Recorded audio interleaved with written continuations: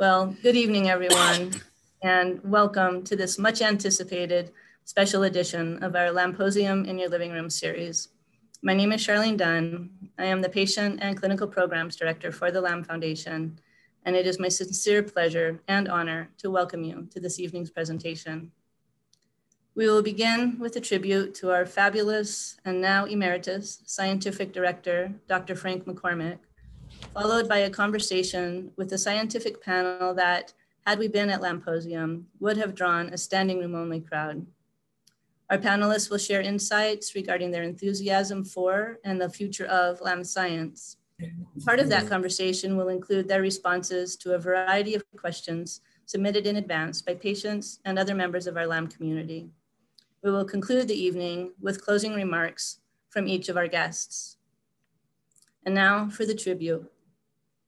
In any other time, we would have recognized and honored this momentous transition while gathered at LAMposium with as many of us together as could make it to Cincinnati. In any other time, toasts and hugs and applause would have been a huge part of the evening. It was in this spirit and with gratitude-filled hearts that our LAM community came together to create for Dr. McCormack a video tribute celebrating his 25 years of leadership and his transition from scientific director to emeritus scientific director. But before we hit play on our tribute video, I would like to offer a heartfelt thank you to Dana and Dave Garrett from Trailhead Films for their outstanding work in producing this beautiful piece. We hope you enjoy it.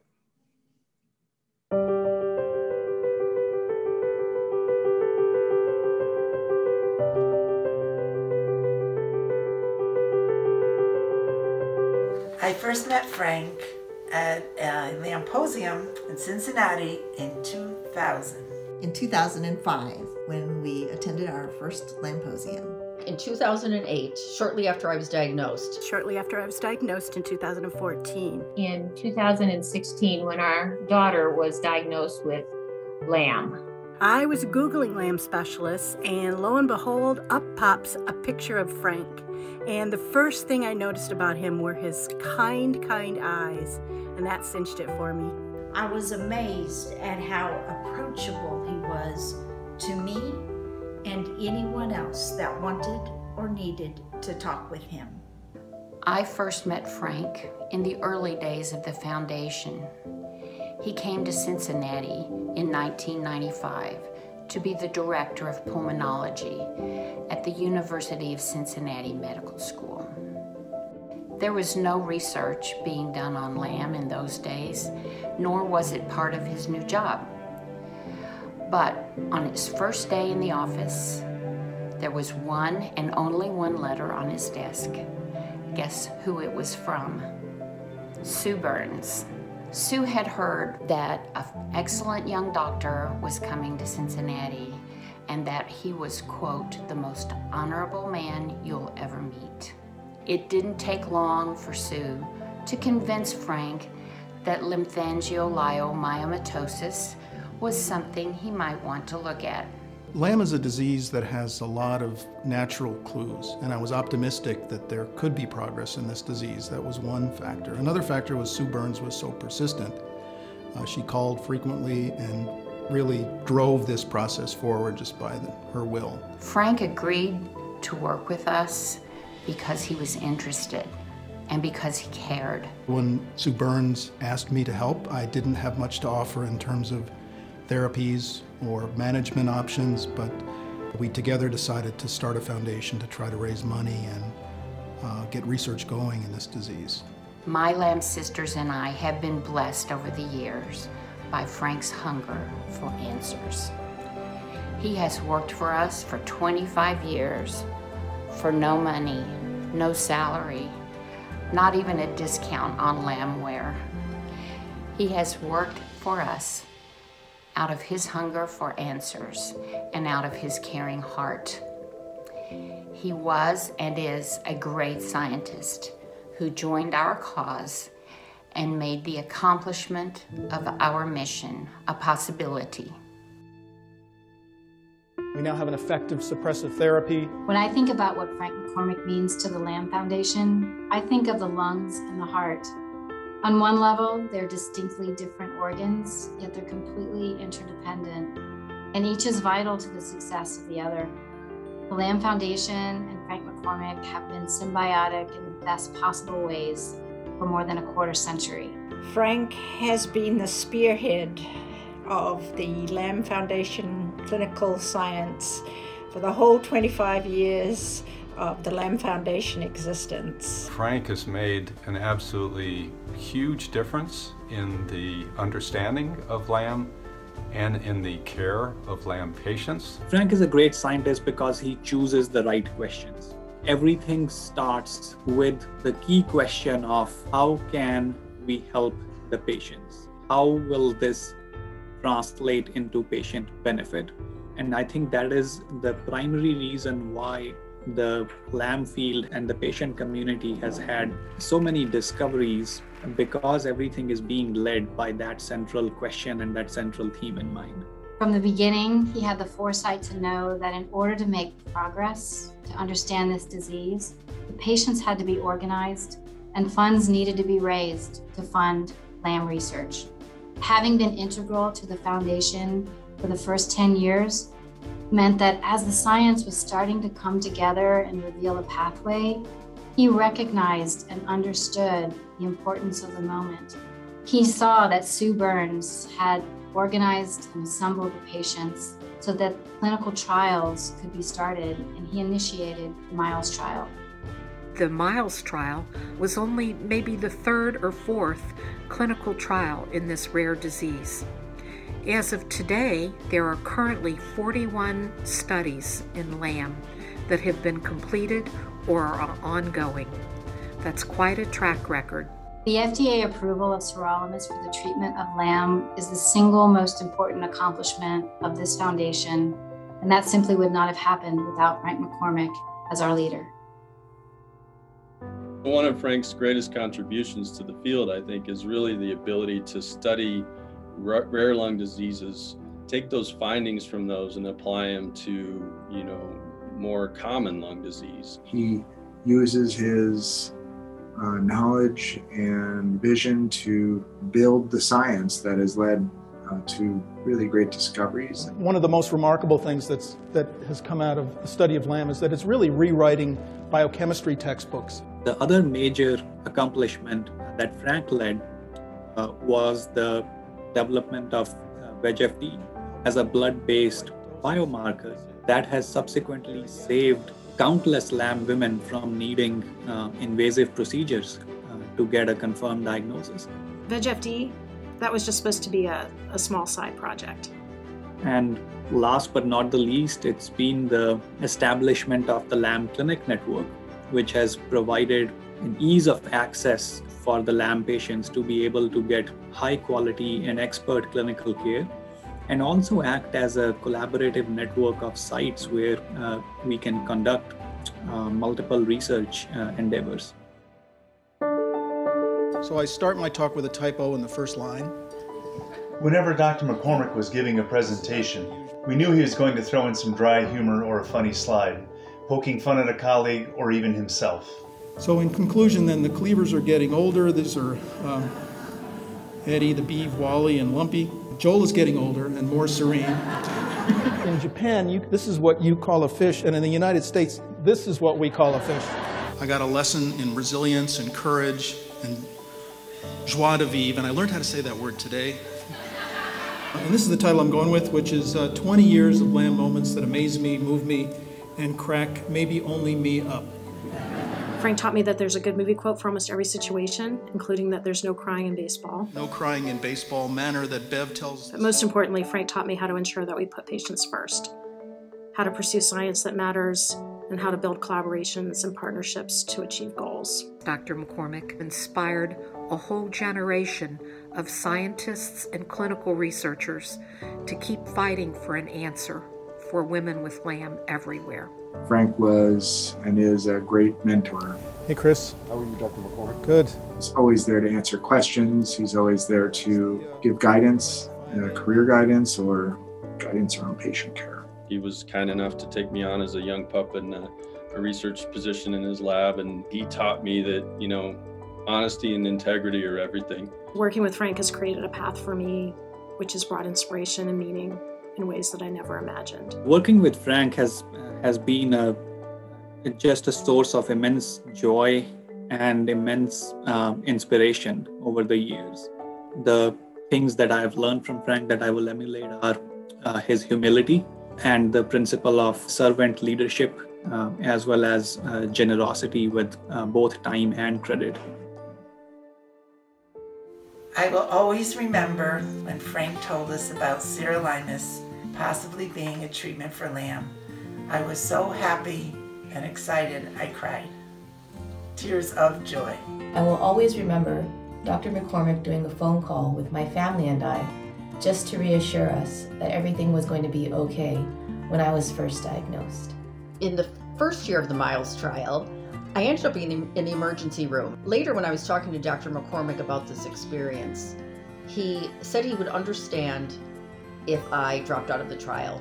It showed that he really cared about me as a person, as a LAM patient, and that I was more important than his research. He really does care about the women that suffer from this disease, and he has dedicated his life to making their lives better. Many of us have a t-shirt that made the rounds some years ago. It says, "Frank knows LAM, and I know Frank." That says it all, really. I'm gonna cry, Dr. McCormack. I'll start over. Dr. McCormack has always been there for LAMmies, for our LAM physicians, for our scientists. Frank has made things happen. He has inspired other pulmonologists to study LAM and see patients in their clinical practices. He helped create an international network of LAM clinics. Dr. McCormack has been a bright beacon of hope. A source of hope and guidance for me and the LAM community. Dr. McCormack's dedication to the science of LAM has resulted in prolonged life for hundreds of women, and hope not only for those with LAM, but for their families and loved ones as well. I'm very grateful for having had meaningful work for all these years through LAM, and it's been one of the great joys of my life. All organizations have founders, and some organizations have founders who become leaders over time. It's extremely rare to find a founder and a leader who contributes such passion and curiosity for more than 25 years. And it's that time that's absolutely priceless. Frank, thank you. Thank you for the tens of thousands of hours that you have spent learning, teaching, presenting, studying, writing, editing, advocating, diagnosing, treating, listening, caring, sharing, and laughing with this community. Those hours have saved and improved countless lives. And for that, we owe you a debt of gratitude that's impossible to calculate. Frank, what you've meant to the LAM community is unbelievable. You've been with us the whole way, and you put up with us for a good long time. Thank you. Thank you for caring enough to listen to Sue Burns 25 years ago, and for giving me and all LAMmies hope. We are forever grateful.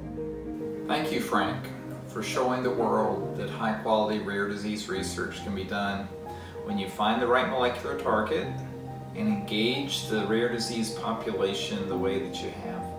Thank you, Dr. McCormack, for choosing to face the challenge of a rare, unknown disease and for fighting for so many years. I'd like to thank Frank again for all of his contributions to LAM science and clinical care, and I will remember those forever. I wanted to thank you for your selflessness and your empathy. I would not be here today if it wasn't for you. You have supported me with my research endeavors, with my clinical endeavors, and also with my American citizenship application. So I definitely wouldn't physically be here today unless it were for you. Thank you, Frank, for everything you've done for all of us. Thank you, Dr. McCormack, for your kindness, your time, your devotion, your brains, your care, and your gentle spirit in caring for us Lammies. You will be very missed. Perhaps in a world of over 7 billion people, someone would have stepped up to do this work if you had not. But you did step up, and we are grateful for who you are and for what you have done on behalf of the LAM community. On behalf of Alhambra, the Brazilian Infantile-Myomatosis Association, I would like to thank you, Dr. Frank McCormack, for everything you have done for LAM patients and their families all over the world. Without your dedication, your expertise, and your team spirit, we wouldn't be at this stage of LAM diagnosis, treatment, and research. Thank you. Thank you, Dr. McCormack, for being a role model for what I would say all diseases, having developed a foundation and doing the translation from science to the patient to the practical management of a disease. For that, the whole community should be forever grateful. Thank you, Frank, for your generosity, your leadership, and for your humanity. Thank you for giving us all hope. I'm so thrilled to see that you get a chance to take a deep breath and step back. And I couldn't be more proud of you for stepping back so that someone else can step forward. Arahanui, Frank, which in the Maori, New Zealand native language means much love and much happiness in the future. Thank you, Frank, for bringing me in this field, for teaching me all that I know, not only about the science, but also about your guiding philosophies in life, for never once saying this was a dumb idea to my random ramblings, for your mentorship, for your friendship, and for all the memories and conversations over the years that hold a special place in my heart, and I will selfishly keep them to myself. Frank, you have been a rock.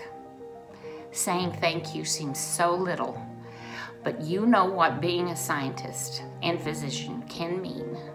That's what you are to me, and to thousands of LAM patients and those who love them.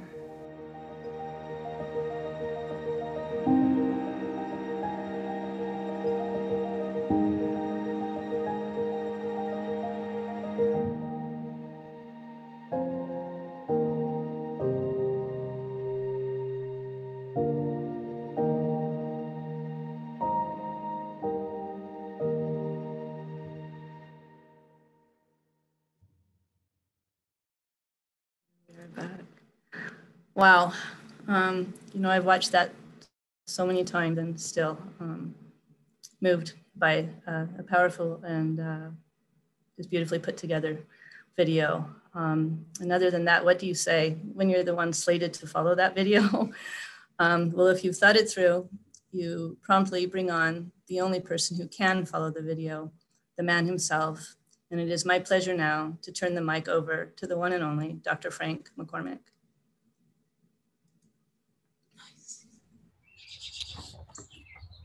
Thank you, Shar. That was overwhelming. I don't know what to say. It's completely unexpected. I did hear this was coming, but I had no idea what a wonderful tribute you've put together. And I want to thank everyone who had anything to do with commissioning this video and putting it together. The Garretts, Sue Sherman, and Shar, and everyone who worked on it. It's the only way you usually get to hear these kinds of things said about you is if you're dying or dead or retiring. And I don't intend to do any of those things. So I'm not going anywhere. I tend to be fully involved with the LAM Scientific Advisory Board and with LAM Science, seeing LAM patients, doing LAM trials. I just think it's time for some new ideas and energy. And succession planning is so important for a small organization like this. It's I was so fortunate to have run across Nishant, who is the only person that I can think of over the last 20 years who has every single quality that I think is a perfect fit for this foundation. I've had many great mentees who are wonderful scientists, but the combination of his humility and his kindness and his knowledge of science and of LAM, and all the effort he's put into LAM, his ability to multitask in an absolutely phenomenal way and to do everything in a very high quality manner is just unparalleled. So I think the foundation's in for some great years with his leadership going forward. You know, I'm grateful for, I think everything was said in that video. I'm so grateful for having been part of this community, and I've gotten so much from it that it's, you know, I don't need any thanks. It's been, as I said in the video, one of the great joys of my life. You know, I've been all over the world and with my wife talking about LAM. I've learned so much from patients about courage and resilience and jus de vivre, which I'm getting very good at now. Met some amazing women and families. I've had the pleasure of introducing many investigators to LAM, and it's an easy sell because it's so fascinating. There's so many clues. There are a few diseases like it in pulmonary medicine where you know, the prospect of making progress is so apparent. And you know, I think the fact that we are where we are is a combination of the inspiration that we've all derived from interacting with patients at the LAM conference every year and interacting with patients on the phone. We learn so much from your phone calls when you tell us about the issues that have come up in your lives, and that makes us into experts, and we can convey that to others and distribute this expertise around the globe instead of hoarding it, which happens in so many other diseases. Someone becomes an expert in a disease and wants all patients to come to them, but it makes so much more sense to get people engaged all over the globe and work on this problem together. And I think that's been one of the reasons why we've made progress so quickly. Another thing I'm grateful for is just the fantastic people I've had the pleasure of mentoring: Lisa Young, Nishant Gupta, Jim Bridges, and many others. That's one of the great pleasures of this work is seeing young people who go on to become leaders of the future and who are you know, make the next group of discoveries. You know, I want to thank my wife because she's put up with a lot of distracted attention from me. We moved here to this place, this house, what, 27 years ago, 26 years ago, when we had 5 children, all 8 years of age and under, including a newborn. And I usually get home at 7 and I go to my computer and she cooks us all dinner, and then I go back to my computer, and she's carried a lot of the water around here for a very long time, and I'm looking forward to having more time to spend with her. We're on a new kick of trying to take a walk every evening together. We're on night 3 if we do it tonight, and I hope that by simplifying my life a little bit, I get to give a little back to her. And my grandchildren, that we have 4 grandchildren, just 25 minutes from here, and I've had to miss some events with them, and I'd like to see more of their growing up than I have been seeing going forward. So I just want to reiterate that I'm not leaving, I'm not retiring, I'm not going to be any less interested and engaged with LAM, except that I'm going to let Nishant do a lot of the work. And he's going to amaze all of you, I promise you. And thank you again for putting this wonderful tribute together. Thank you, Frank. And thank you, Holly, for being with us tonight, and for all of the support throughout the many years. Now we'll move forward. It is my pleasure to introduce, who Frank has already introduced so lovely, our newly named scientific director, someone whose name is quite familiar within our community, as we know, and who, like his mentor, is moving us forward with his compassion, his humility, his intelligence, and his always appreciated and delightful sense of humor, Dr. Nishant Gupta. Nishant, thank you for being with us this evening. I'll turn this over to you. Yeah, thank you very much, Char. Wow, what a fantastic tribute that was. I'm a little bit speechless, but I think I'll echo what has already been said about Frank. That I think the entire LAM community, the scientists, the clinicians, the patients, Frank, all of the entire community owes a large part of their success to you. We wouldn't be in this position that we are now if it was not for your vision, your leadership, your hard work, your never say quit attitude. And you know this, even what you said, it's such so emblematic of Frank McCormack that even on the on his tribute, you were spending parts of it to bring me up, and that's just that just says all about you. Also wanted to point out, in case you're not watching the chat, Holly, there are some suggestions for you to make Frank do all the housework now. I love it. On that note, I'll also share a personal anecdote that Frank and I have occasionally talked about, but the community doesn't know, is one of my first memories with Frank is rounding with him as a first-year fellow in pulmonary medicine. And Frank posed a question, the answer to which was a rare lung disease. And I must admit that I had to seek the expert help of Dr. Google to get to the right answer. And although that was the first, it certainly wasn't the last time that I had to Google something that Frank said, whether it was something pertaining to rare lung diseases or something that Frank said about an American slang or a Hollywood reference more often than not.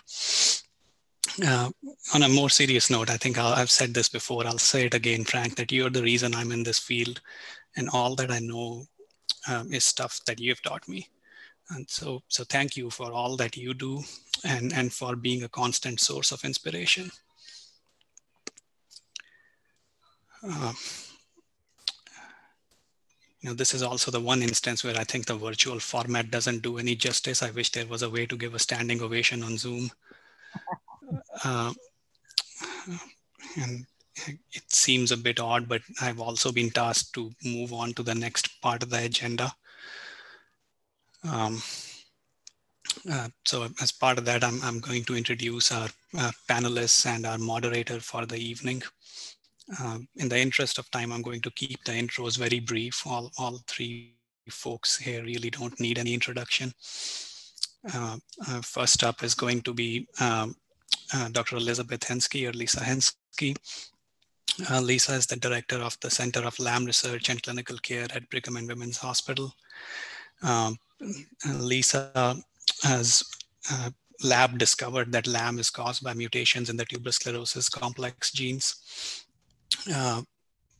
Next up is Dr. Vera Krymskaya. She is a professor of medicine at the University of Pennsylvania.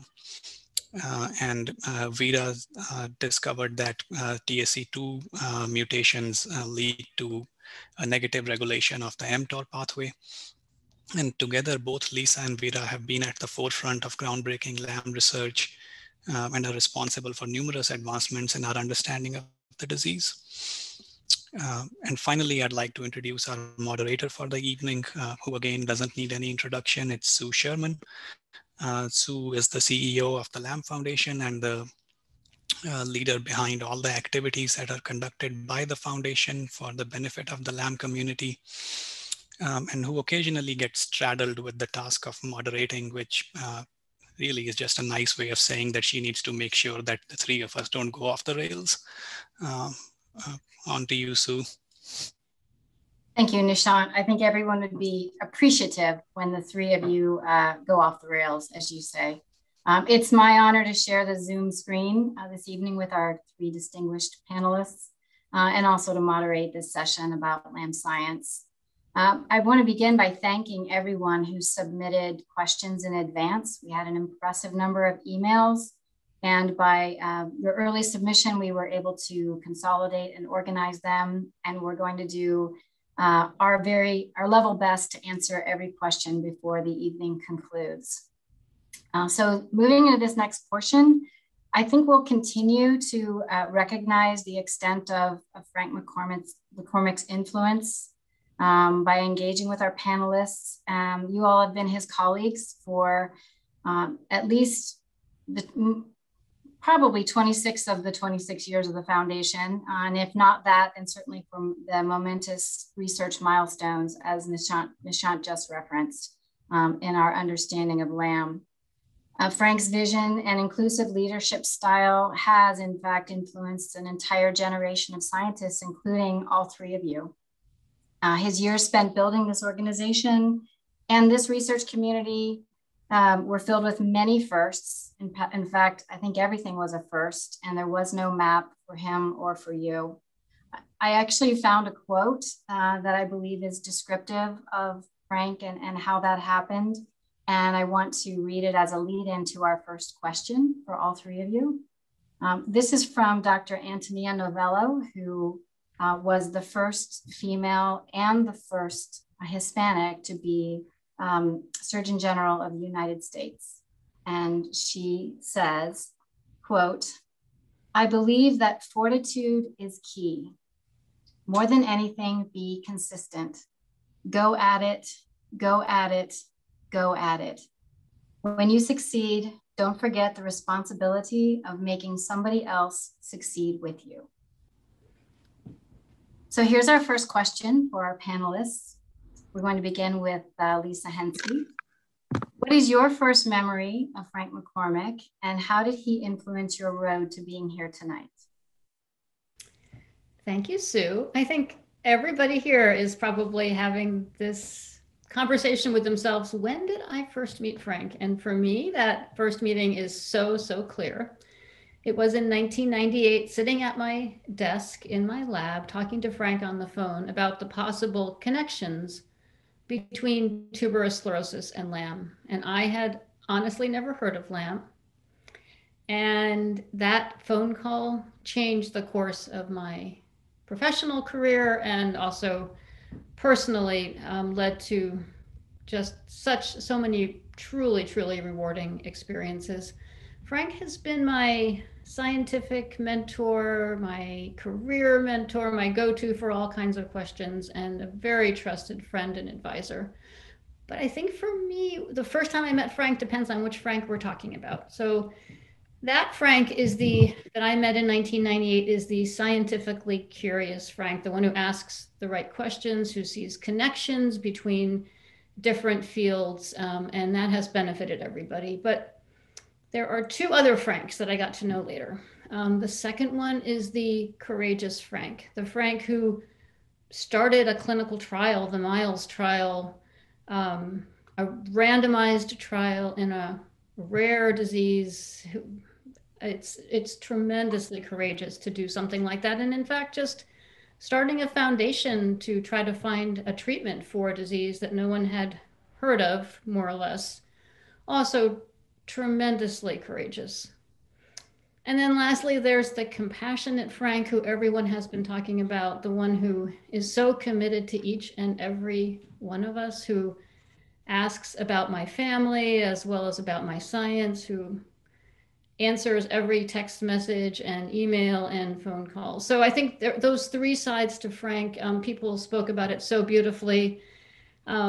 Curiosity, courage, and compassion. Those three C's, curiosity, courage, and compassion, are really the things that I love so much about Frank. And I think also the keys to his incredible success for this community in the past, in the present, and in the future. I also think Frank might need less sleep than most other people, because I don't know how he does everything that he does. So thank you, Frank, and I look forward to hearing more questions about the science. Thank you, Lisa. And Vera, how about you?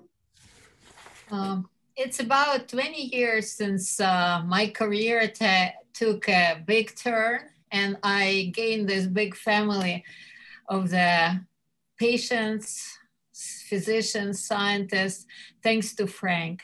about 20 years ago, I was about to start my research career, and I was looking for meaningful life in career. And then my mentor told me there is some rare disease called lymphangioliomyomatosis. And since I got my PhD, I thought like I need to find a disease which have very clear pathology and there is very little known. And I thought that could fulfill my life. And here's, I wrote email to Frank, then I heard about lymphangioliomyomatosis, and I told him that I would be interested in submitting proposal. And instead of having just email response, Frank called me, but just, you know, my heart was jumping out, because then you're a young foreigner starting career. Here you have a phone call from established scientific director of the LAM Foundation. That was very exciting. And he told me about Lisa discovery of TSC2 gene found in LAM cells. And then we need next scientific step, which is happens to be, I was around that time. So long story short, that was the beginning of long journey, which gave me the family. Thank you, Frank. And thank you for your openness to basic science, because basic science is a, you know, kind of weird path. And often it takes a courage and belief and confidence, like we could find really a cure. And that's why we found the treatment, and hopefully in our lifetime we could make forward advancement. About believing in science, and I appreciate Frank who make my career what it is. Based on our preclinical study, Frank give vote of confidence to help to run PhD, initiate PhD first clinical trial, which is really very unusual as I learned. So thank you, Frank, in your support, belief, and confidence that we could do.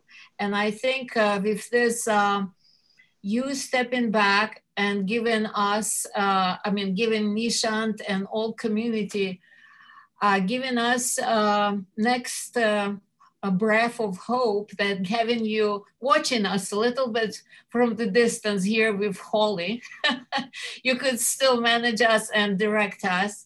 I'm looking forward for next 20, 25 years in the next turn of LAM Foundation and LAM scientific community, LAM patients who could, as a big family, we could move on and have new steps in helping each other, helping patients, that's all the goal.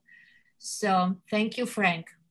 And by the way, when I was learning history in Soviet Union, we had a philosophical question: what is the role of one person in history? Is that person has a role in the history? And obviously you tell that yes, one person could change the world, and you did change the world of science, treatment, and will help us to move forward to find the cure, or at least one more step forward to finding that. Thank you, Frank.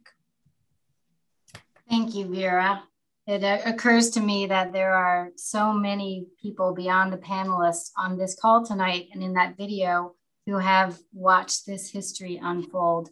And it's truly extraordinary testament to the cohesiveness and leadership that we've had. Nishant, you gave us your Dr. Google story. Did you have an additional contribution to that question, or shall we move to the next? I think we better move to the next, so if to keep on time. I can go on forever. All right, great. So we'll stay with you then, Nishant, since you are unmuted. So much has happened over the last 25 years, and I think many people on the call are interested to know what's happening more recently. So what do you see as the most important advancement in the world of LAM research in the last 5 years? In the last 5 years, I think there are numerous, and I think Lisa and Vera are going to capture a lot of the major research highlights. So I'm going to try to provide a slightly different perspective to this answer and this question. I think some of the most important advancements over the past 5 years have been the rapidly expanding approvals of sirolimus, which now is available in more than 40 countries across the world, which has meant that a lot more patients have access to an effective therapy for LAM. Second has been the expansion of the LAM clinic network that has been briefly brought up on the video before, but not only in the US, but also across the world, which has ensured that LAM patients get high quality care. And this anecdotal experience that it seems that the stories of delay in diagnosis lasting years that a lot of people on this call, I think, are painfully familiar with, they seem to be getting better over the past 5 years. Although clearly there is a lot of work to be done on this. And lastly, another thing that happened in the past 5 years was the Patient Benefit Conference that opened our eyes on what is truly important to patients. So we can also start directing our energies on tackling issues that matter most to patients. So in short, I think in the past 5 years, I want to highlight the fact that a lot more LAM patients are getting diagnosed early, they're getting diagnosed in a more timely manner, and they are getting treated appropriately. Excellent, thank you. Lisa, how about your perspective on the last 5 years? And unmute. It's a really good thing that we have so many discoveries and advances that it's hard to even think about how to catalog them. But I would just highlight one, which is the single cell RNA sequencing of LAM cells, an initiative that actually was pushed forward by Frank, that gives us basically a dictionary so that we can now really look at the cells and figure out LAM cells and all the cells that are around them and figure out what they're trying to tell us. And I sometimes look at that as another benchmark in our field where we can query the cells at that level of detail. But there are many, many other things. I could talk for several hours about all the advances in just the last 5 years, which is pretty amazing. Well, I'm hoping we'll have the opportunity to delve into several of those tonight. Many of the questions from the patients are exactly that. Vera, your thoughts?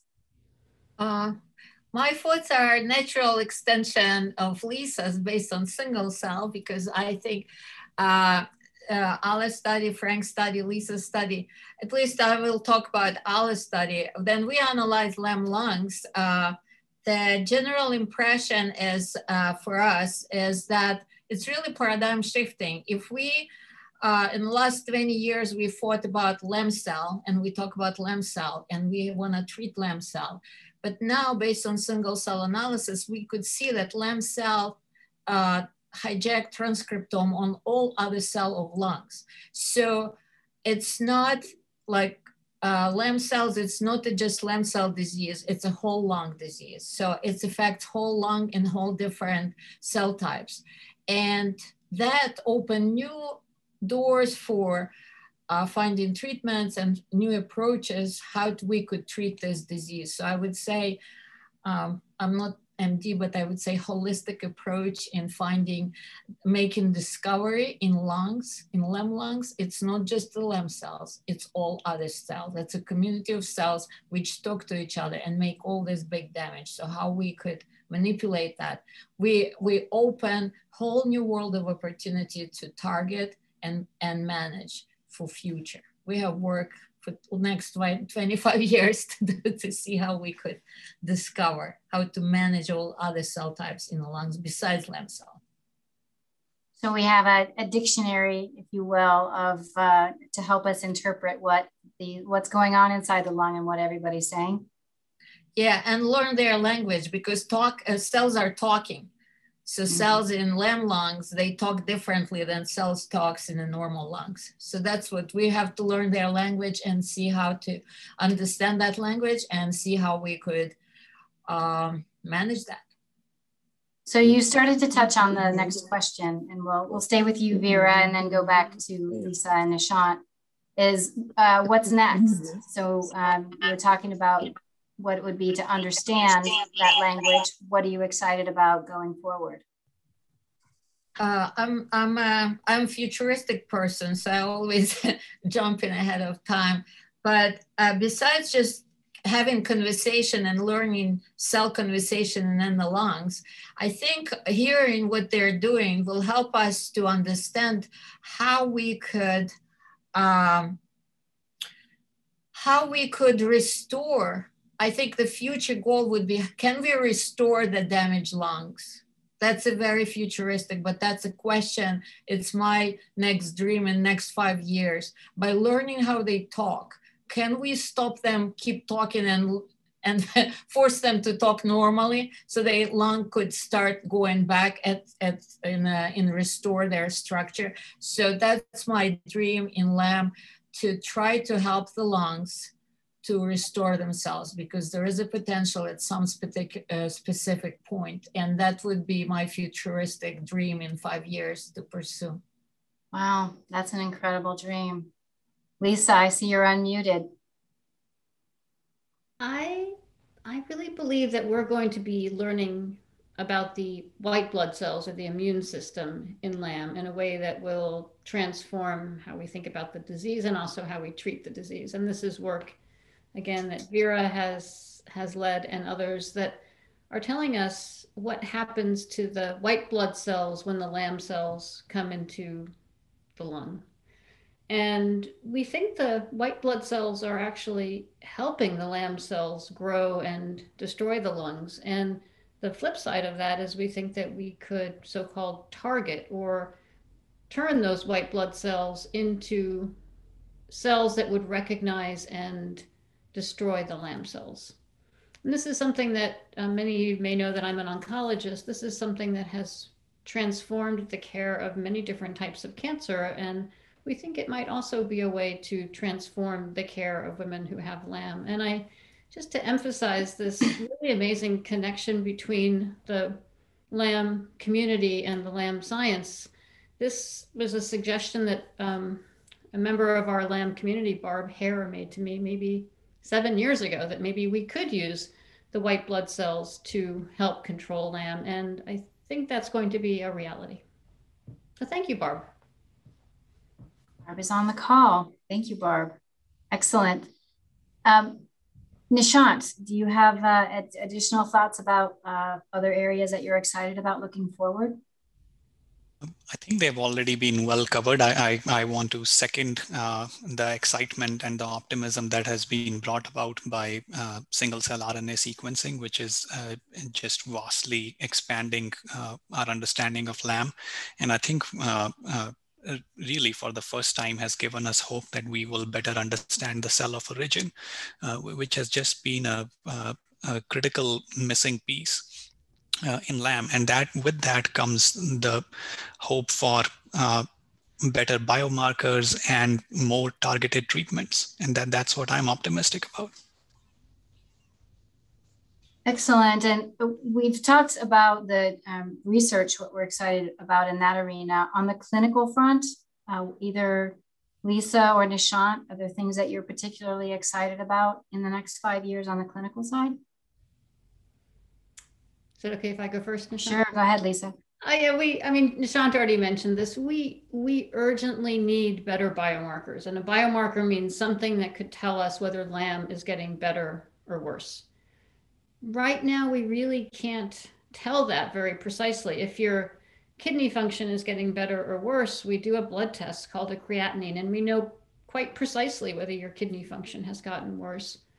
For LAM, we don't really have a measurement like that, and we desperately need one, because that would allow us to do clinical trials so much more efficiently. We would know much sooner if a new treatment was working or not. So we are working on that on many fronts, and I really feel optimistic that we're going to find it. It hasn't been easy. If it had been easy, we would have found it a long time ago, but we have really great people, actually many of whom Frank has brought into our midst to help us find that biomarker, something that will really tell us about the severity of LAM and its trajectory. Is it getting better or worse? That would both, of course, be super helpful for women just trying to make decisions about their own LAM, but on a bigger scale would let us do clinical trials so much faster. PFT is less than ideal. Yes. Except for the fact that that's our way of torturing patients. I couldn't agree more with what Lisa said. I think, you know, a better way to quantify LAM, quantify the progression of LAM, assess treatment responses, whether by blood-based biomarkers or imaging-based biomarkers, they are really important for the field. We talk about a LAM-specific PET scan that can measure the total body LAM cell burden. That just can revolutionize how we design our trials. On a slightly different front, something else I'm excited about from a clinical side, and that I think we need to think about for the future is to try to really harmonize and globalize the LAM patient community into a more connected community. And this is, some of these are lessons that we have learned during the pandemic. This is a very complex discussion, a complex topic, but you know, since we are talking about dreams from a clinical/patient side, that would be something that I'd like to work towards is how can we connect the community together and allow more patients to contribute data, insight, valuable information together in one connected resource. Yeah, certainly in a rare disease community, more patients, more power, right? And so many years, again, encouraged by Frank and early leadership to make connections across the globe with many of our Worldwide LAM Patient Coalition partners and clinic directors are on the call tonight. So that it is indeed very, very exciting. So sometimes when I'm a panelist, I will sit and hope that somebody asks me a question, the question that I have an answer that I want to say. I just wanted to put that out to our panelists. Is there anything you specifically would like to contribute or answer that I may not have in the form of a question right now? I have one. Please do. Please go ahead. I wish that you had asked us, why are we so excited to be working with Nishant? And many of us have known Nishant for a long time. He has brought such wonderful scientific insights and clinical insights and guidance to our community. He has already been running the monthly LAM clinic network calls really expertly, bringing in a lot of people and new ideas. And I just think there's just such optimism and excitement about working with Nishant, who's going to build his sense of humor, hopefully, to be just like Frank's. Thank you. Thank you, Lisa. Vera, are you about to say something? Yes, I would like to say I'm excited to work with Nishant and all group of scientists and having Nishant input on science and how we could advance our basic and translational science, and would love to, it's exciting to have new chapter. And for my part, I would echo that as your partner on the LAM Foundation side of things. It's a pleasure. I feel like you just stepped right up to the deep end and jumped in. And I'm glad you're a strong swimmer. You know so much about this community and the science and the medical side and the foundation already. It's a pleasure, and I'm really excited about all the ideas we have going forward. So can I interject for just 1 second? Yeah. Okay. Yes, please. Fun fact, I have no idea how to swim. second thing for first a thank you, and B is you won't get by that easy, everyone, by just saying we will put this on Nishant. It's I'm gonna put this right back on you and say I'm gonna be hounding you forever for guidance, for help, for collaboration. Really, you are the folks that we look up to, and we need your guidance every step of the way. And regarding the sense of humor, I hope I can match Frank's sense, but if I even come close, it will be with more up-to-date Hollywood references. Fair enough. All right, very good. Well, we have a long list of excellent questions from members of our LAM community that I will certainly do my best to direct if it's appropriate for one of our panelists. And please just give me a nod or unmute yourself if you'd like to also add to that particular question. So our first question I'm going to direct to Vera, because your name is in the question. And it says, I'm interested in Vera's research on the WNT pathway as a potential treatment for LAM. I know that there are many drugs already on the market that interrupt this pathway, like Sulindac, for example. Are there any partnerships happening with drug companies to study this, or potential studies in general in the near future? Wow, that's a very loaded question. Wnt pathway is very complex, and we just stumbled on that in our recent study in our animal model showing that Wnt pathway is working together with mTOR pathway in changing structure of the lungs. But I think if Jilly could be unmuted, she would be an expert who I rely in that network and expertise. So I think question is about, can we do drugs?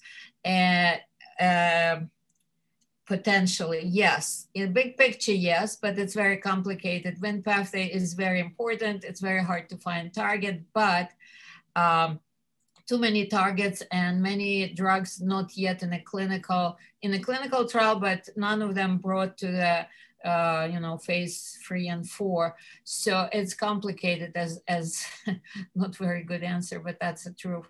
So, but we have new opportunity how we could maybe manipulate two pathways and have some combinational therapy as a future goal. We don't work yet with any companies, but that's a beginning. We're just at the very, very beginning of exploring how those pathways talk, and maybe we could find some target in there, combinational potentially. And I'm very lucky to work with Jill Evans, who is here on my team, who is expert in clinical drug development. So I'm hopeful that we may find some future combination. Can I just say a couple of words? Yes, Jill, please. It's very hard to keep Jill Evans quiet, but first of all, I'd like to say I am so happy that Nishant is going to take the banner from Frank. He can probably run a little bit faster than Frank. And I only say that because I love Frank and Holly, and so I can tease just a little bit. But I have the hugest admiration for you, Nishant. I think you know that. I often give you hugs, which I don't know if you like or not, but I often do. And so I'll stop embarrassing Nishant. But the Wnt pathway, the WNT pathway, is very exciting. There are quite a lot of drugs on the market which non-selectively, so not specifically on that pathway, but they do have some inhibition of that pathway.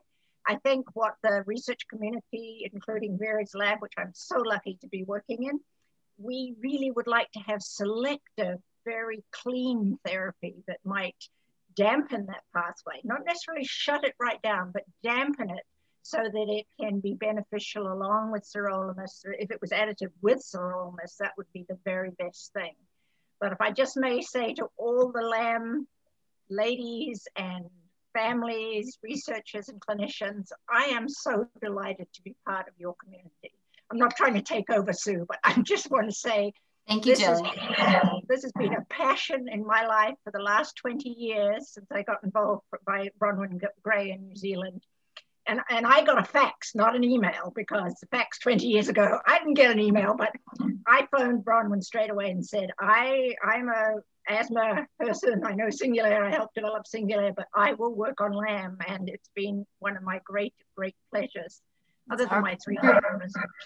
It's our privilege to have you on our board and in our research network. Thank you, Jilly. So that WENT pathway question comes from Barb Hare. So perhaps in 5 or 7 years, we'll be looking back and saying, Barb asked us this question and now it holds real potential. Thank you, Barb. Thank you. Another different question with about 3 questions wrapped into it, as most of these are. This one reads, we consider LAM a lung disease and damage to the lungs is obviously of paramount concern. To what extent is LAM a lymphatic disorder? Is it also an immune disorder? And what do we know about the function of the immune system of women with LAM relative to the general population? And I'm going to let one of you volunteer for that one. Or 3. Sure, I can start, but I think I'm going to punt the second half of this to Lisa and Vera. So the short answer is yes. Yes, LAM is a lymphatic disorder. Yes, LAM is an immune disorder. And yes, the effects of LAM extend beyond the lungs and you can really have multi-system effects. Just expanding on that a little bit, we know that LAM cells secrete factors that allow the lymph vessels to provide easy access for the LAM cells to go from one place to the next. And in a subset, roughly about 20% of the patients with sporadic LAM, they can have lymphatic complications where the lymph or the chyle or the lymphatic fluid can start getting accumulated in places where it doesn't belong. So you can have fluid accumulation in your belly or around your lungs. So these are just some clinical observations that tell us that LAM is a disease that involves the lymphatic system. And regarding the immune system, the past few years have really shown us how LAM cells are masters at evading our immune system's detection that allows them to grow unchecked. And this is really work that has been led by Vera and Lisa. And so I think I'm going to ask them to comment on the immune function aspect of it. I love the analogy that Vera used earlier about the different cells in the LAM lung having conversations with each other and basically helping each other along to remodel the lungs in LAM. That's the heart of this disease, really, are these conversations between different cell types, the lymphatics and the immune cells and the LAM cells and other cells in the lung. So we're now just beginning to sort out the tone of that conversation. What are these different cells telling each other? And what we think is happening is that the immune cells are cooperating with the LAM cells and allowing those LAM cells to shield themselves, put a coat of armor around them, basically, to prevent them from being destroyed by the immune system. And the same thing is happening with the lymphatics. The lymphatics are talking to the LAM cells, and then the lymphatics are talking to other cells. So to understand LAM, we really have to understand all those different conversations. And whoever asked that question, that's you're at the heart of it. That we can't just look at one cell type. We have to look at all these cell types in the lung as basically a community and a whole bunch of conversations that are going in different directions. Thank you, Lisa. Vera? Yeah, I could add. Of course, I agree with Nishant and Lisa. It's such an insightful conversation.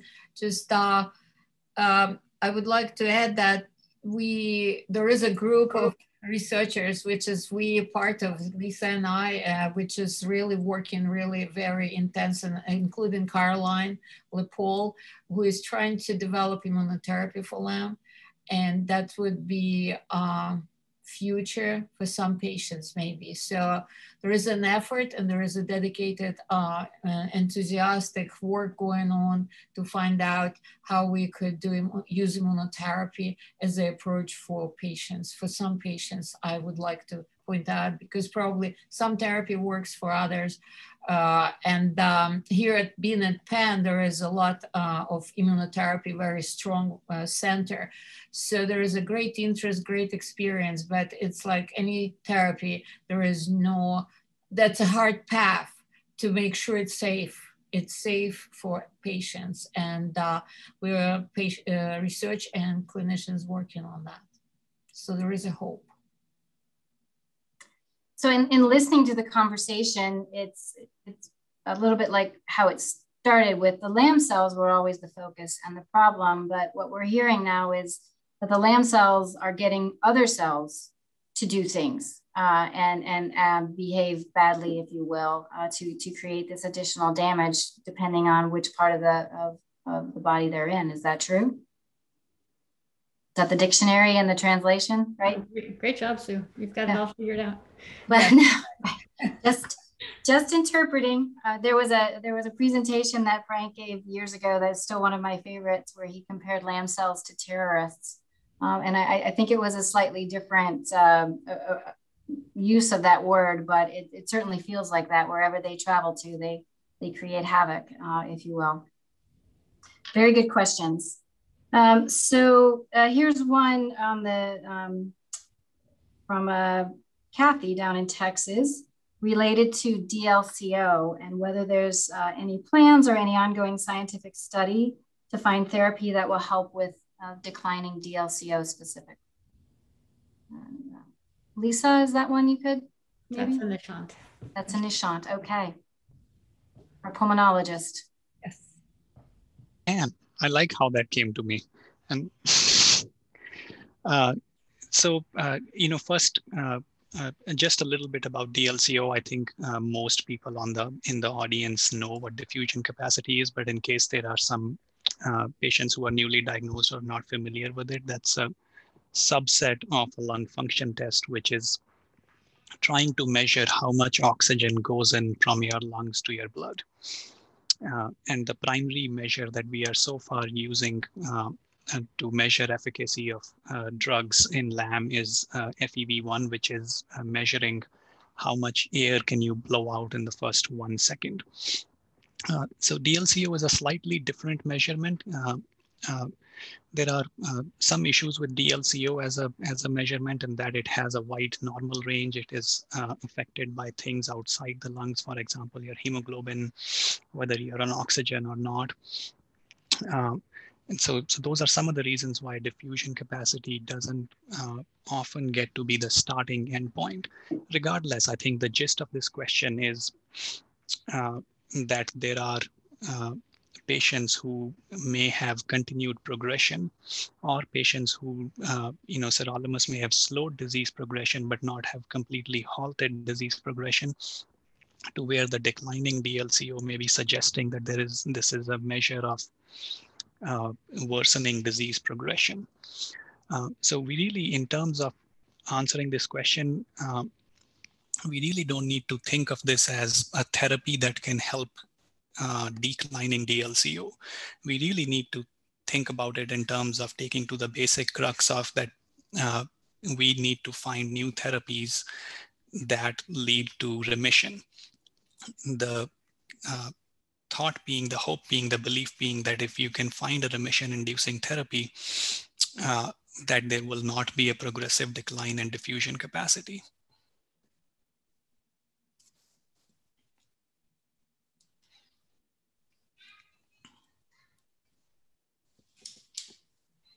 Sue, you're muted. Sue, you're muted, Sue. Had to happen. I was saying that that's been the remission piece is, sirolimus slows things down, but it doesn't fully take the disease into remission. Is there another drug or way that we could do that, which has been ongoing? And that actually leads into another group of questions about our recent clinical trials that have been underway. And I think all three of you have been a part of these, people asking for updates specific to resveratrol and the statin trial. And I think there was one other, I'll find that note. Well, maybe Nishant, you could talk a little bit about the result trial and where that is. Yeah, I think that answer is essentially going to be an apology for the audience that, just to backtrack, the result trial was a phase 2 trial where we gave escalating doses of resveratrol to LAM patients who were on a stable dose of sirolimus. We have fully recruited and finished the study that happened in fall of 2020, so about 6 or 7 months from now. And I know a lot of patients, some who participated in the trial and others want to know the results. I have a slight excuse in the form of COVID that I will gladly abuse in the delay in getting the results out, but that is, we have only partially looked at the results. We haven't completely analyzed them. That is high on my list to finish over the next 2 or 3 months. So I promise I will get back to the LAM community with the results. I don't have anything specific right at this time. All right, thank you for that. Vera, how about related to statins? So we, thanks to the LAM Foundation and Frank and LAM Foundation support, we completed the study to test safety of simvastatin in patients who are on rapamycin and stable lung function. So our study was published last year. And conclusion of the study is that simvastatin is safe to use with combination with rapamycin. That was a major, that was the goal and that was the conclusion. So what's the next steps? That's something for us to think and decide, but at least the first stage about safety of the drug and combination is concluded and supportive that it's safe. Excellent. Thank you. Good progress. There was another clinical trial, I believe, involving Gleevec, and that was conducted in New York and South Carolina. I don't know if anyone on the panel has any updates on that trial. Maybe Nishant, no. Yeah, no, sorry, I don't know the current status of the study or the results. We can try to find out and get back to the person who asked the question. Mm-hmm. Okay, excellent, we can do that. Any other trial results that you may want to comment on? Any of you? I think there's an important parameter of the trials that we're doing right now. To have another true efficacy trial to show that something is better than rapamycin, for example, we really need those biomarkers. We can't prove anything is better than rapamycin, in my mind, with our current outcomes, which are lung function. So it's another reason why we really need to push forward with the biomarkers. We have, as Vera was saying, we know now that the statins are safe. We know that resveratrol is likely to be safe. We don't know, Nishant hasn't finished analyzing that yet, but the pivotal trials like the MILES trial require a tighter endpoint than we currently can achieve.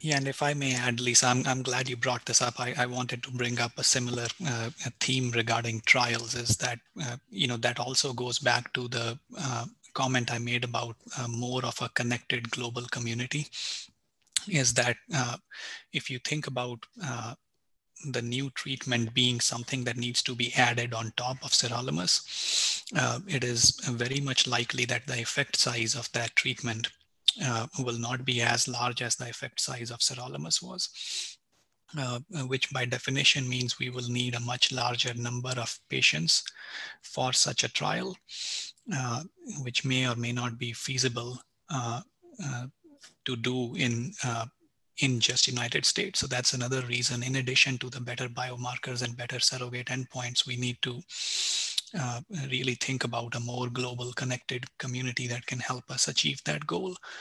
Yeah. Absolutely. And maybe it's we've talked about this, a byproduct of this last year of Zoom calls and COVID, but we certainly have seen a much greater participation across borders and even across languages. And maybe that will continue into the future and help us with that goal, Nishant. Here's a question, I think back to Nishant again. I think this is an area on which you've been focusing. Is there any kind of predictable progression of LAM at any stage of the disease? Yeah, I wish that someday our audience starts asking easy questions. I think this question is another way of referring to the natural history of LAM, or what do we know about the natural history of LAM, or are there any different phenotypes within LAM? Or I think, Susan, you said this once, right? Is my LAM the same as your LAM? And I think that's really the heart of where this question is going to. It is predictable in the sense that on average, if left unchecked, that majority of the patients will have disease progression over time. But it is unpredictable in that the pace at which different patients progress over time is very different between one individual from another. Some other somewhat predictable things we know are that in general, premenopausal women with LAM tend to decline faster than postmenopausal women with LAM. Also, in terms of phenotyping, there seems to be a couple different clusters where there is a cluster of more younger women, perhaps in the 20s and early 30s, who tend to present more with pneumothoraces. And then perhaps there is a separate cluster of women who present a bit later in life, who present more with shortness of breath and don't tend to have very many pneumothoraces. So those are just some other couple of examples where we can start to phenotype or subgroup LAM patients. But this really is an area that also needs better understanding, and this variability and unpredictability also highlights from the for a practical standpoint for patients is why we stress upon really close monitoring at individual level, so we can track individual patients' trajectories and use that as a control rather than comparing them with other LAM patients.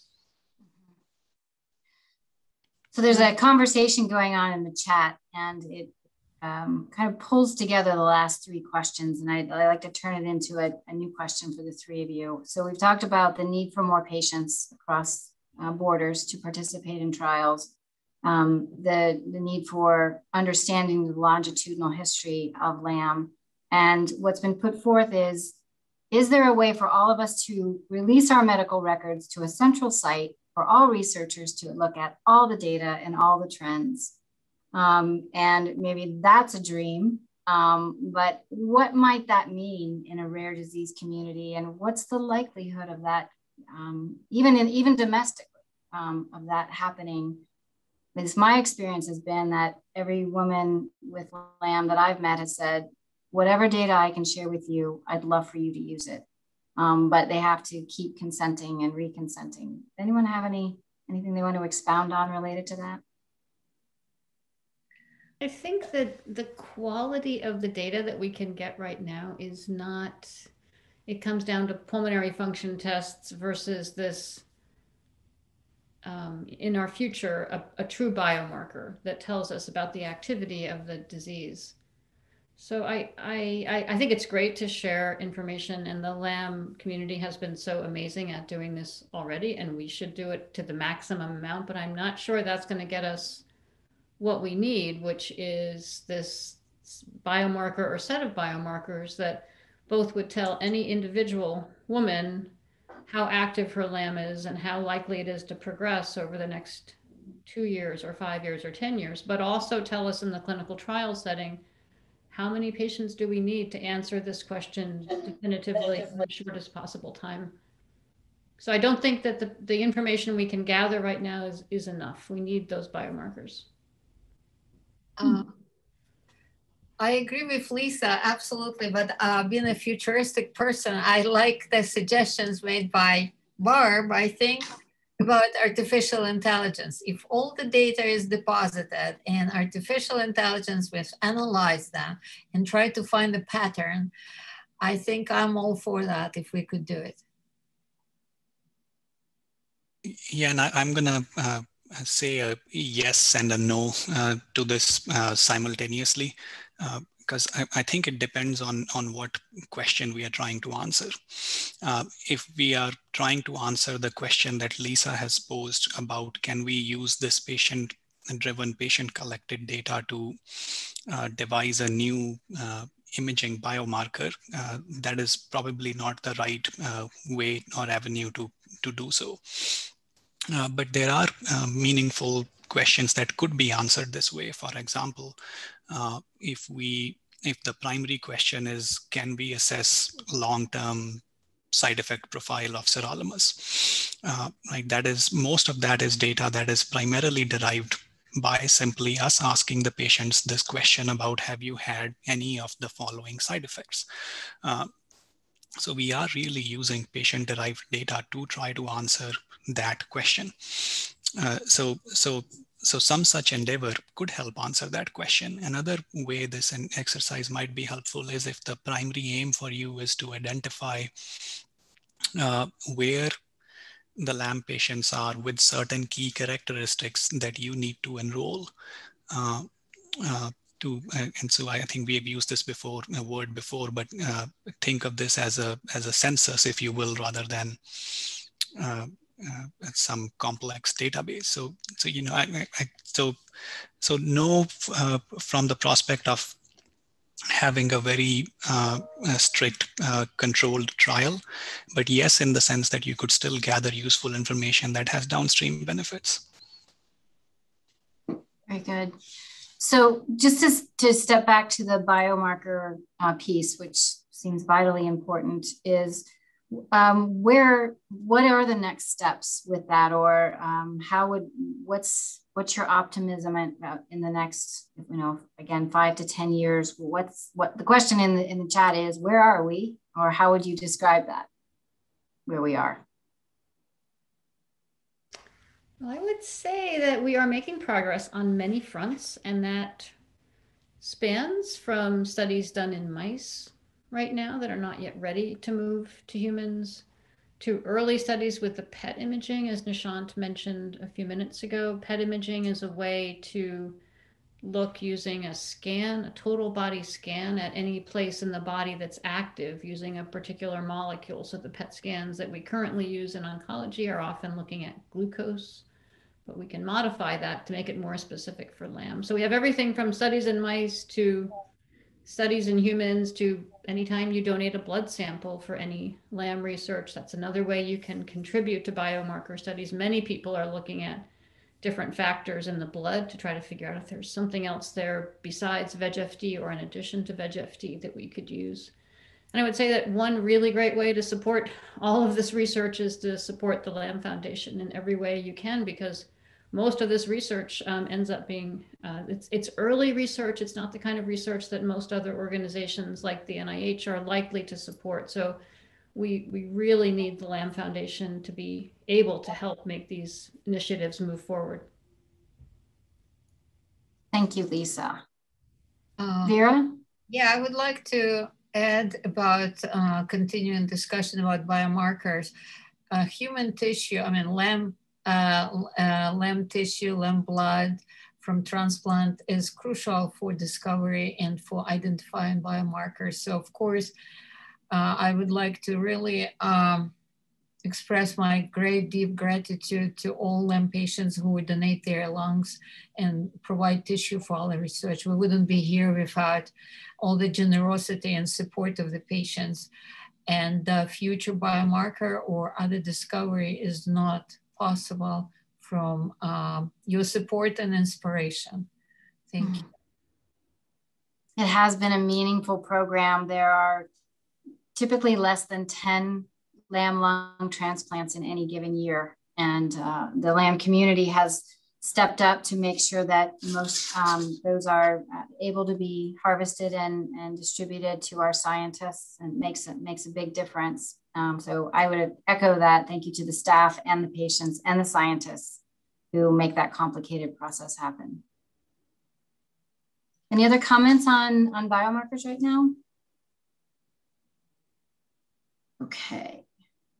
So here's a question that when we were preparing for LAMposium last year, it's only been a year, we had several research sessions that were geared to talk about the origin of LAM and some recent discoveries or hypotheses around that. And the question is, with that knowledge, wherever it ends up being, what might be, how would that affect the next steps, or what's the current thinking of the origin of LAM? Does anyone want to comment on that tonight?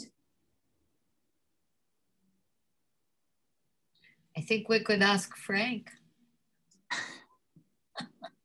Emeritus.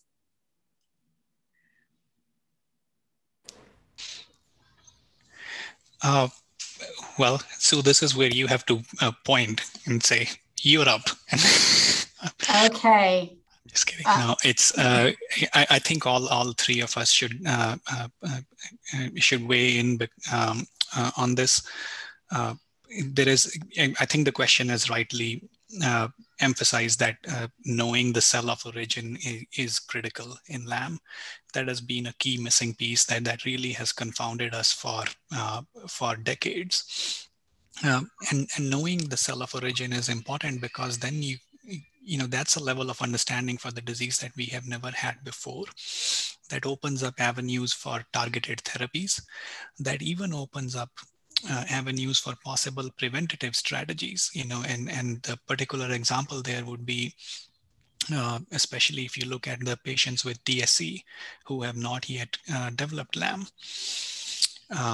And in terms of specifically where we are going with it, I think the optimism that all three of us have already shared previously in the talk stems from the use of advanced technologies such as single-cell RNA sequencing to allow us to get closer to answering the cell of origin question. We are gathering more data about it. The group at Cincinnati has published data that suggests that uterus might be a potential leading candidate, but there are, you know, that needs to be further validated. And I'm curious to, I know both Vera and Lisa have made significant progress on the single cell RNA front as well, trying to decipher the same question, and be interesting to hear their thoughts on this as well. I think we have Frank now, so we want to hear his opinion. I'm sorry, I was having trouble unmuting, and I seem to be fading to black here, which might be a metaphor for something. But I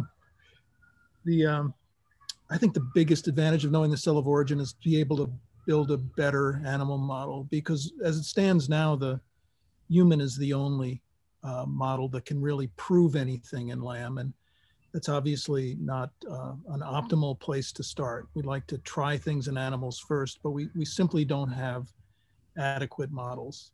And with knowledge of the cell of origin, we could build a better animal model. So I think that's one of the great hopes for the future, is that research will reveal where LAM cells come from. Excellent. Thank you. We have a lot of, I think we can work on our strategic plan just based on all the great questions that have come out here tonight. So I don't think that we could get through an evening with this population without asking a couple of questions about COVID and LAM patients facing the challenges of the pandemic. Nishant, you're smiling. I did give you a heads up about this, and of course our two other panelists are welcome to help, but I'm going to direct these to you. And I don't know if there's so many questions, but if you could talk a little bit about the vaccines and some of the current publications about the vaccines available to and advice for women with LAM. Yeah, how much time do we have?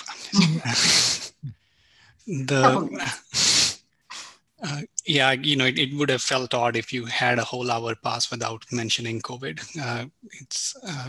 But for the right reasons, I think it is high on everyone's mind. So as far as vaccines are concerned, there are 3 vaccines that have been granted emergency use authorization by the FDA in US. There is the Pfizer, the Moderna, and the Janssen. The Pfizer and Moderna vaccines are mRNA vaccines, and the Janssen vaccine is an inactivated viral vaccine. So essentially a different way of getting a portion of the spike protein in your cells, but at the end of the day, that's all they are trying to do, is to get your body to recognize a portion of the spike protein and form immunity against it, so you're better prepared if faced with the real virus. Some of the questions we hear are, and I'm just going to try to highlight the frequently asked questions, is one vaccine better than the other? Should I preferentially take one over the other? And that primarily stems from the reported efficacy of 90% in Pfizer and Moderna and the 60 to 70% in Janssen. And I just want to say that these trials were done at different places at different timeframes, and these vaccines were not compared head-to-head. So you should not really use them as head-to-head trials. My simplest recommendation is get the first vaccine that is available to you. And I'm looking at the chat box here. There is a question, I forgot to mention this, that's an omission on my part, about AstraZeneca. And that's more for the international community. That's not approved in the US, but similar efficacy data for AstraZeneca as well. So the same rule applies to all 4 of these vaccines. And by the way, we have updated this information with a lot of these frequently asked questions on the LAM Foundation's website. So highly encourage everyone to please take a look at the COVID-19 updates page on the foundation, where we have updated this and a lot of other information regarding the vaccines. A couple other quick questions patients ask is, can they still take the vaccine if they are taking sirolimus? There are 2 layers to this question. One, can they get COVID-19 from the vaccines because they are on sirolimus? So none of these vaccines are live viruses, so there is no risk of getting COVID from these vaccines. So please don't let that concern stop you. The other concern, which is more of an unanswered question, is will you mount the same degree of response if you're on sirolimus as compared to patients who are not on sirolimus? And the short answer to that question is that we don't know, but our general belief is that some protection is better than no protection. So whether you're on sirolimus or not on sirolimus, please get vaccinated. A follow-up to this question that gets asked is, should you hold sirolimus prior to taking the vaccine? I don't know that there is an absolute right answer to that. Generally, we fear progressive lung decline in patients who stop sirolimus. So for most LAM patients, our suggestion is to keep sirolimus on and get vaccinated. A recent development has been a JAMA paper that more than a few patients have already reached out for. And I just wanted to take a minute for that, which is that paper was done in a handful of patients post-organ transplantation, where the investigators measured antibody response and found that the antibody response in those patients was less than what was previously reported in the published studies. So a few things to keep in mind. One is that paper is a half-baked story as published, in the sense that that response was measured after one dose of a 2-dose vaccination series. So we really need to know what the response is after both doses have been administered, because that's really the comparison you're looking for, not what happens after one dose. Second is that those patients were on a multitude of immune suppressive medications, as opposed to the LAM patients who generally are on just sirolimus, or for some patients just everolimus. So how much those findings translate to you is really an unknown. I've rambled on for over 5 minutes for this. I think that's enough for now. The last thing I'll say is that there is a town hall that the TS Alliance and the LAM Foundation are co-hosting. I think it's on April 20th at 6 p.m. with the topic of COVID and vaccines. So yeah, feel free to tune in there as well for a more detailed and in-depth discussion on this. Thank you, Nishant. Yes, and for that reminder, April 20th at 6 p.m. we'll have an entire hour devoted to LAM, TSC, and COVID. With a great panel there. Okay, we are working through our questions, and I think LAM, we got that one. So question maybe for our LAM clinic directors, and this is related to inhalers. So either Lisa or probably Nishant. Are there any new developments regarding types of inhalers from which LAM patients would most benefit? And then building on that, is there any link between the use of steroids or steroidal inhalers and increased risk of osteopenia or osteoporosis? Nishant. Okay, so first question regarding the type of inhalers, that generally translates to inhaled bronchodilators, typically short-acting bronchodilators such as albuterol in the US or salbutamol primarily in Europe. We know that a subset of LAM patients, somewhere between 20 to 25% do derive symptomatic benefit from inhaled bronchodilators, and that is the subset where I think it is okay and perfectly safe to take these inhalers. Regarding the question of osteopenia and osteoporosis, with the question mentioned steroids and inhaled steroids, which is a separate thing. If you are on steroids, where you're taking steroids in a pill form, that is usually a significant risk factor for osteoporosis or bone weakening, putting you at risk for subsequent fractures. This is a bit controversial when it comes to inhaled steroids.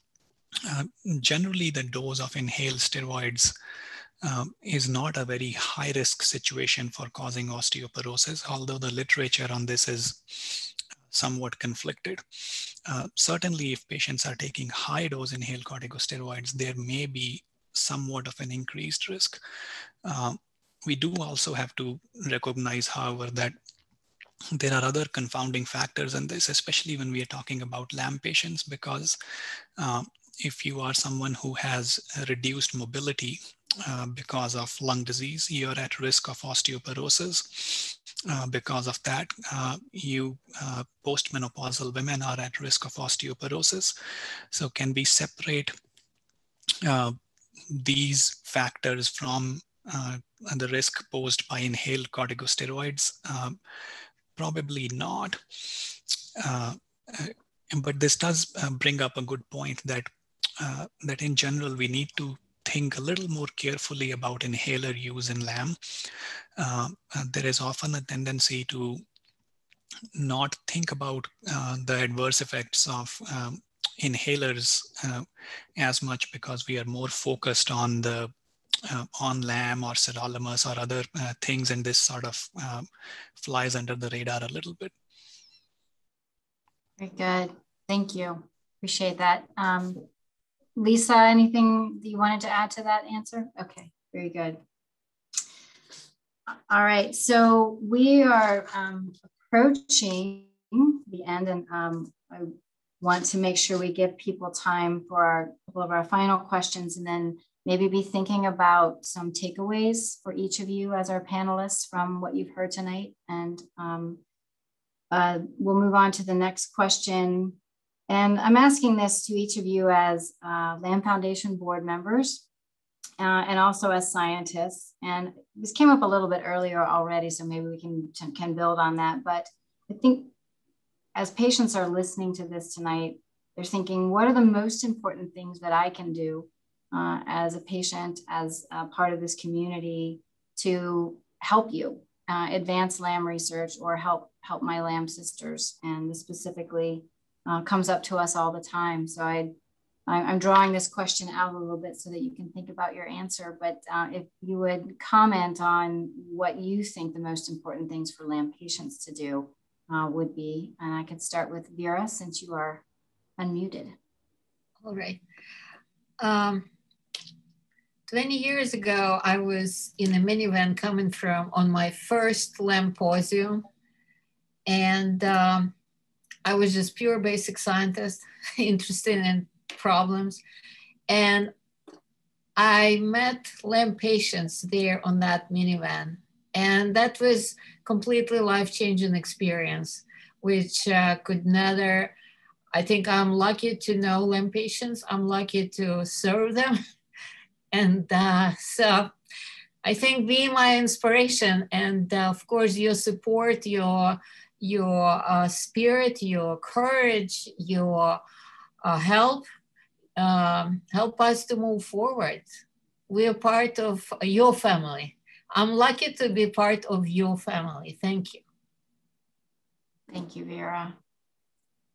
Lisa? I feel so strongly, as does Vera and everybody, about this connection that we have between the people doing LAM research and the women who are affected by LAM and their families. The questions that you're asking tonight, the fact that more than 200 of you are here, that's really what has been our successful secret all this time, and it's going to be our success moving forward. This partnership is just amazing and wonderful and powerful. Absolutely. Nishant? I think it's already been said very well by both Lisa and Vera. I think my message to the patients is to stay engaged, ask questions. We may not know the answers to them, but we will try our hardest to find an answer to them. And a lot of research questions and research endeavors and directions come from the questions that you raise. So please continue to stay engaged and ask questions and contribute to the foundation. That staying engaged, and it's very specific yet very broad. We talk a lot about this, I think, at a board level, at a scientific level, and at the foundation. Staying engaged can be just about anything. Participating on these calls, sharing your ideas. Thank you again, Barb. Whether it's research oriented or fundraising oriented, or simply reaching out to a LAM sister, attending a regional meeting hosted by your LAM liaisons, getting to know your LAM clinics, clinic directors, and understanding how they can support you and the women with LAM and their families in your area. It's kind of that rule of getting involved and not assuming that things will move forward or that everyone's doing all they need to do. I don't need to get involved, because that's what's gotten us to this point. So I would echo the specialness of this community and these panelists. I'll look back to the chat for a couple of additional questions and maybe turn to our three panelists for some closing remarks related to the things we heard about this evening. Anything you want to summarize or share in a concluding comment? We can start with Lisa this time. You know, I started out by talking about the things I love about Frank, his curiosity, his courage, and his compassion. I realize now that how important those 3 traits are for all of us moving forward in every possible component of this organization and community. So curiosity, courage, and compassion, I think, will put us in the right place. We may have a theme for our next LAMposium. Right. Vera? I would like to thank Frank for stepping up and team up with Sue Burns. And I've seen she's here on the call. And it's amazing been a journey that he charted to keep us all together and inspire, give goal and meaning to our life, to my life. Thank you, Frank. Nishant? I'm going to echo what Vera just said. I think it's only fitting that I try to have my closing remarks basically mimicking what Frank used to finish a lot of these presentations with, which is to give the message of hope, optimism, and to tell all the LAM patients on that the future of LAM is bright. And despite the transition, I just want to reassure everyone that the central mission remains the same, to find ways to improve lives of LAM patients. And we will continue to pursue the same guiding principle that Frank has pursued for all these years, that patients will be kept at the front and center of every decision we make. Excellent. Frank, can still see you there in the dark and just wanted to offer the opportunity to say a few final words. Yeah, thanks. We didn't know to get this dark, but first of all, I'd like to say that I feel a little nervous about being charged with working on Nishant's sense of humor, because he grew up in India. He doesn't have any of the important background for a lot of the LAM humor that I have in mind. So I'm going to need some protected time, and I'll be sending in a proposal. I'll be watching for that. The second thing I wanted to say is that I've been given way too much credit. I mean, the people on this call, Lisa Henske discovered the genetic basis of LAM. Vera discovered that tuberous sclerosis proteins were critical to LAM pathogenesis in the lung and laid the course for trials. Nishant completed, without Nishant, we wouldn't have completed the guidelines that are now distributed around the world, or completed the registry study that was started at the NIH in the 1990s and was just dropped. And he was the driving force behind all of those things, and many others. And Lisa Young, who I'm not sure if she's on the call, but she's responsible for the discovery of VEGF-D, and there are many, many others who deserve lots of credit for this. So I'm humbled by what you said, but I don't accept the fact that I deserve all of what you said. And I think that we need to work on our design for trials in the future. The number of good ideas for drugs to try in LAM are just stacking up. And the ability to do trials in them is still very fraught. It takes us too long to get a study up and going. There's too many regulatory hurdles. It costs too much money. And we have to figure out a better way to do trials so that we can test these ideas. And biomarkers are absolutely key to that.